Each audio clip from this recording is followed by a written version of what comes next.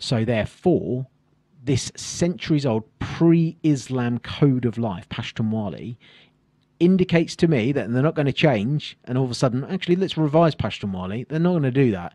It's in their DNA. You know, they're Pashtuns first before they are Muslims, before they are Afghans, before they're anything else. And therefore, that tenet of revenge makes me really fearful about the future, because that revenge will be, if you are a former interpreter, let's just say, and you've extracted yourself from the country but left family members behind, well, unfortunately, that debt gets passed on to that family.